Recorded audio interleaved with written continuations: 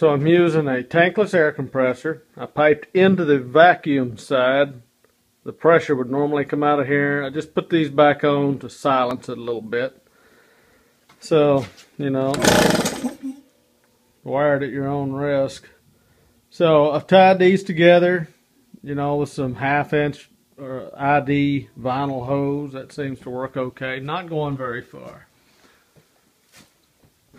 So what I've got going is my vacuum line comes down, and first thing I do is I teed off to an automotive vacuum gauge. Now when I'm milking, I'm usually from around 9 to 12 on there, and that works fine. So this next part it goes into is my pulsator, and I'm only using 2 inflations, so I just have 2 lines coming off of it.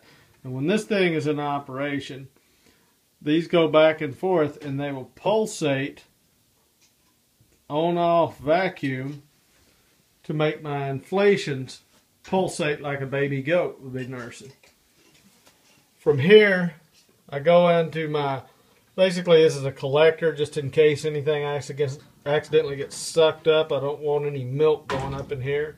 So I'm coming down from the bottom of my pulsator, go into my jar, there's nothing in it, and then so the vacuum sucks through this. So my vacuum hose here, I'm only milking 2 goats. They're not very good milk goats. So I got a gallon jar, drilled a couple of holes in the top on here, and I just got a couple of threaded adapters to hold them in, a couple of conduit nuts on there, a little piece of rubber.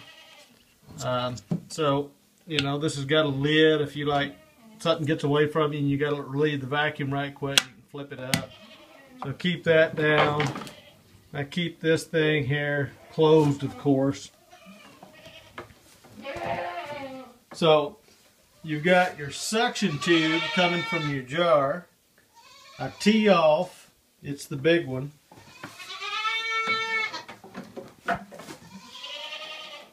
I tee off my suction tube, and it's going to go to the bottom of these.